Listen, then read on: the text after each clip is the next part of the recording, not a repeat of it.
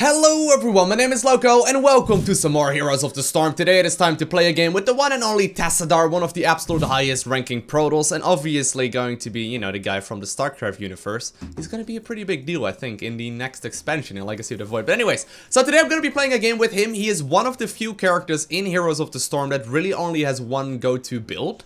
And, you know, with build I obviously mean like a talent selection. And the very first talent we are going to be going for is Overload. Now let's say hi to the team. Hi team, with a little bracket right there because we really don't need to.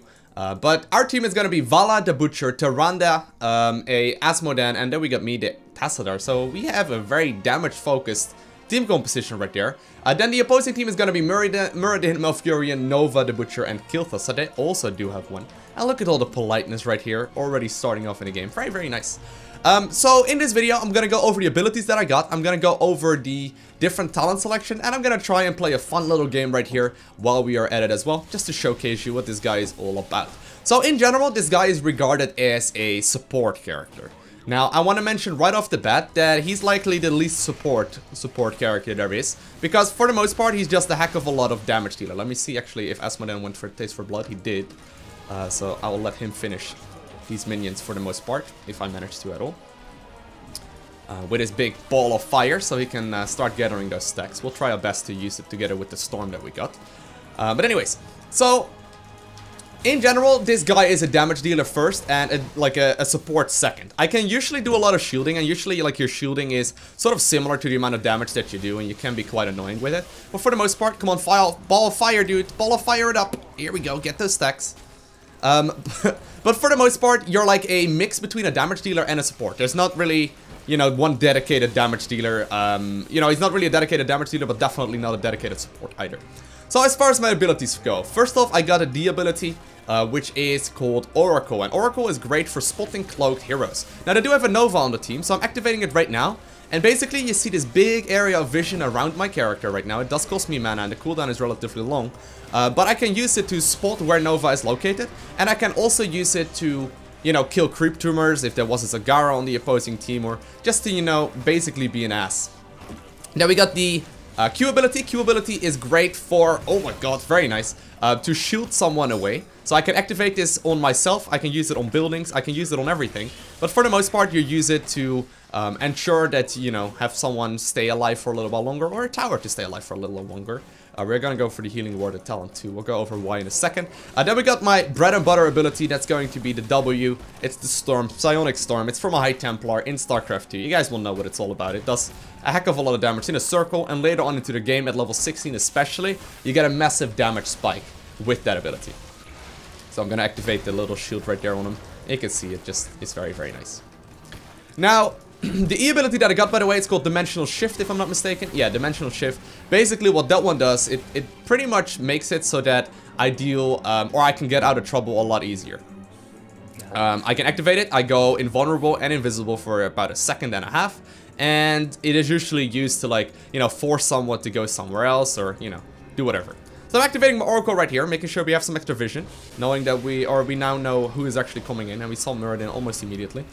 A nice little hit right there. Gonna activate my healing ward right here as well. Make sure the team gets a little bit more healing. Actually, could have worked on that position a little bit better, but it's all good. Trying to make sure that I do not spam my abilities too much. As you can see, for the most part, this hero does go out of mana very rapidly. So that is the one thing that we have to keep in mind here as well. And that's also one of the main reasons why we picked the healing ward. Looks like we should be okay here though. But yeah, there's very little variation as far as talent selection goes on this hero. Simply because the go-to one is very powerful, and, you know, there's really not many great options around it. So first one, the Overload we went for. Overload makes it so that the range on my Q, or on my W ability rather, is a little bit better. We're gonna go over the stacker charge right there. But basically, we picked that one because the other ones aren't that great. You can technically go for the Psy Infusion or whatever, but no, you really shouldn't. You really shouldn't. Then we got the Healing Ward at level 4. Healing Ward mostly because we are running out of mana relatively quickly right here. You can go for Promote or something like that as well if you are running like a big team. But for the most part, Healing Ward should be your go-to one. Put it down before battle starts in a good position. And make sure, you know, you let your team know, or, you know, if you're on Skype or whatever, it's easy to communicate that. And then level 7, we went for the static charge, basically just making it so that continued attacks after the W ability are a little bit more powerful. Just trying to be an annoying ass right here. Now, one thing to note as well is that, let's say I get caught in one of those things, right, later on into the game. Let's say I see him use his flame strike just like that, and I notice, hey, you know, I'm gonna take a lot of damage right now. I can activate my ability, or my dimensional shift rather, and that way actually get out of it once again and, you know, prevent a bunch of damage because you are invulnerable for a little bit. It's very nice. Activate my ability right here as well. Check out if Nova is around. Sadly, we do seem to have a bunch of AFKers so far. But it's alright. We're actually about a half level ahead right here, so we're doing okay. Just trying to make sure we stay alive. I should have saved my Oracle for this point in the game. Gonna activate my ability right here. And putting down my healing totem. It's putting down massive amounts of healing, which is very good. And I'm trying to use my Q ability whenever it needs it the most, but so far we haven't really found anything but me that needs it the most. Range on the W ability is already pretty far forward. Gonna activate the heal right there on Asmodan, since I do have the dimensional shift available, but we're getting kind of low right here.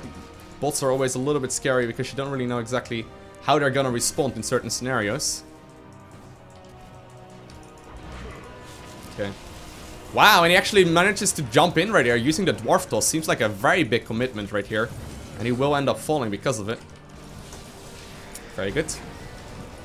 Gotta keep in mind, I need mana for my E ability as well. So, you know, I'm trying to be as defensive here as possible, but we did manage to grab it right there. 26 seconds remaining on the healing ward, or on the sippy cup thing. I will use it. I will wait a little while longer then and just keep on going. Butcher, Butcher, Butcher. I'm sorry, Butcher. Let me activate my shield for you. And the healing ward as well. He would have died. Alright, I'm just gonna go back actually. I'm just gonna go back right here. My team is here to soak experience as well. Gotta be watching out right there in the bottom lane. Because I don't know exactly where they are, but she seems to be fine-ish. Alright, I'm gonna be heading back towards the middle lane right now. Make sure we're good to go. Now at level 10, we have really only the Archon ability. The Force Wall is good, but no. Like, take the Archon. Like, Archon basically puts you in Archon mode. And the Archon is great for, you know, dishing out splash damage, for just making your character more powerful and getting in more damage. When you are activating the Archon mode though, and when you are in that like phase, I suppose, you want to make sure that you're actually like, you know, using it, like using as many basic attacks as possible. Like if you use your auto attacks, you're gonna be very powerful. Gonna be going in here. Oh god. Tyrande, Tyrande, Tyrande. No, no, Tyrande. Don't run away from the tank. I'm not a tank, but it's okay. You get what I mean. Alright, very nice. Very, very nice there. So I don't really want to activate my ability just yet here. I can, but I don't really want to. We really need to get out of here, because the boss is kind of annoying. Okay. Where are we going, sir? Oh my god, where'd you go back? Not ideal, not ideal. I can activate my Archon. I haven't done so far. Didn't really feel like there was a good moment for it. Coming in. I will activate my Archon right here if I can, obviously. We'll need a little bit more mana, but we do have enough right now. Especially if there's multiple enemies around, I will use it.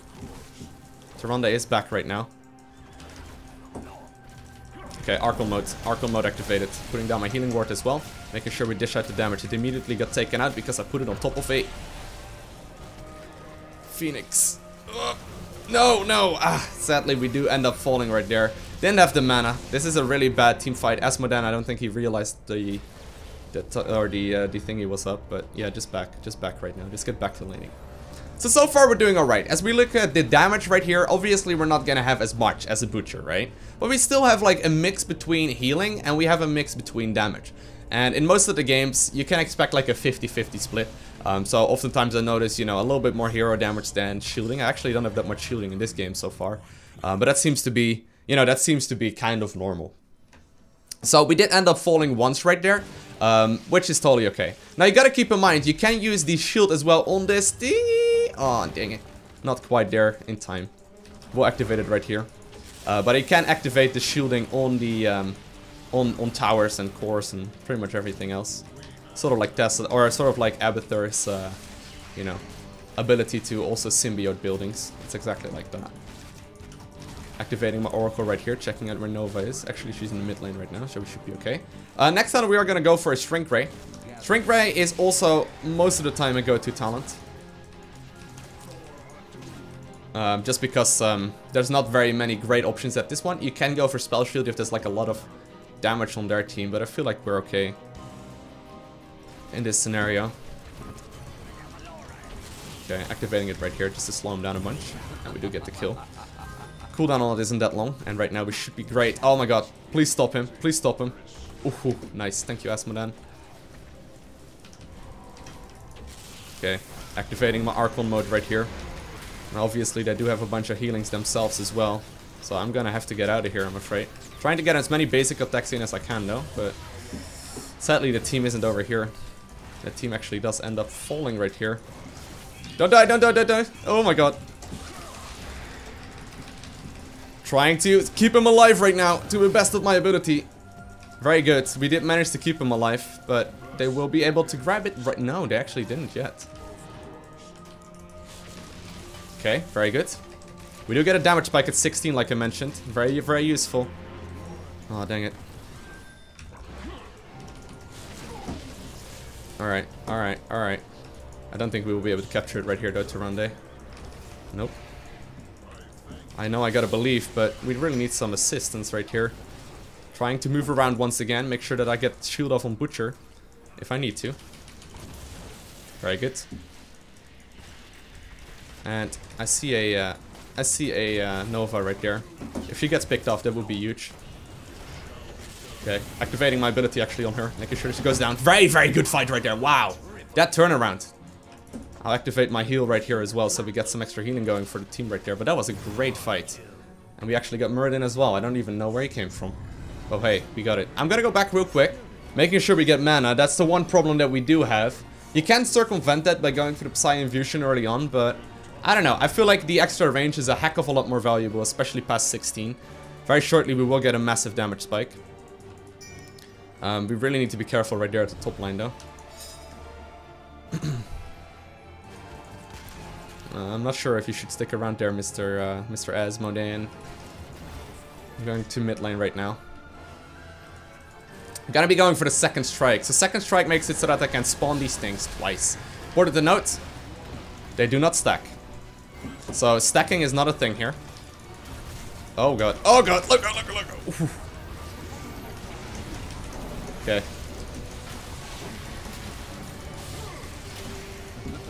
Alright, gotta be real careful here. That is the real one. Activating my heal once again. Using my storms and actually storming him mid-jump and getting the kill. Pretty sweet. Okay. I do a lot of damage at this point, but I won't be able to chase him down far enough, sadly. Heading back. You can't 1v1 him, I'm afraid.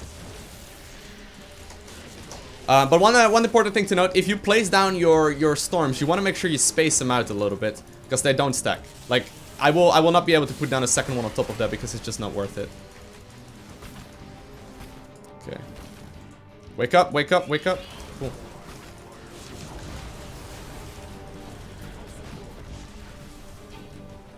Okay. Gonna have to run out though. Playing with bots is always kind of scary, but it looks like we got fine just now. We'll be able to start pushing towards the boss. They will take a little while to clean everything up here. I don't think she will go down, right? Oh my god. Moonfire a little bit too good. But they will take a bunch of time to clean everything up here, so I think we should be okay. Pushing the boss forward. So far it's looking powerful. So far it's looking good. We will start pushing out a lot more damage very soon. And I'll just activate my healing totem right here actually, instead of spamming more abilities. Healing totem cooldown isn't that long. I put it slightly in range right there of the boss. If you do stack him, by the way, make sure you like stack him until, or like right when that second timer is about to run out, or at least like halfway through. So at least you make some use of the double storm. The worst thing to do is just to sort of like, you know, storm at the same place twice. Stay together, guys. We can win this. Looking very good so far. I don't think we should go there, boss. I don't think that's a good idea. Let's just clean up this thing. Once Vala is here, maybe.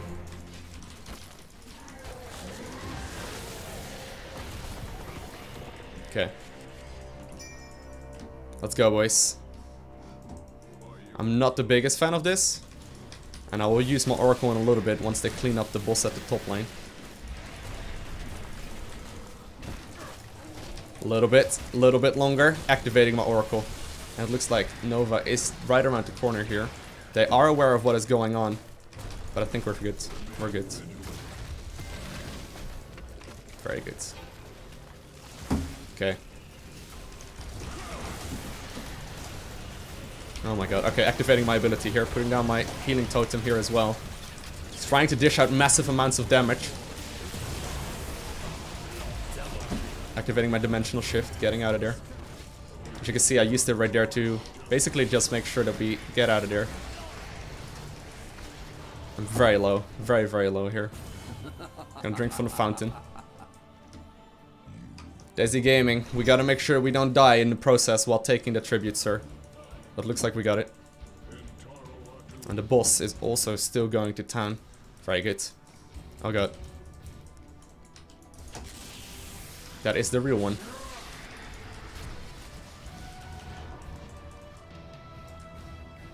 I don't know if I activated my ability a little bit too soon there. Oh, hell no. Oh no. For real? Dang it. Okay, get out of there. I'm gonna have to back. I am gonna have to back here. Very good. So far we have a similar amount of damage to Butcher in this game, which is honestly mostly due because of Butcher. Vala actually got caught right there. Very unfortunate. But you know, you can notice the damage you can deal at this point in the game is pretty significant. And on top of that, I got about as much healing as a Tyrande. Now I don't really know what talent selection Tyrande did go for. She did actually take a bunch of the healing talents, and obviously she also went healing totem. So, well, she's a bot, so you don't really know. But you can notice, like, I can do a healing and damage at the same time. This is starting out to be a very good game so far. We need everyone here though. Their Butcher is out of position. Their Kiltas is out of position as well. I can take you out, sir.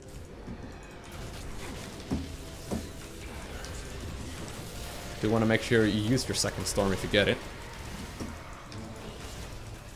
Okay, we're going for the Twilight Archon.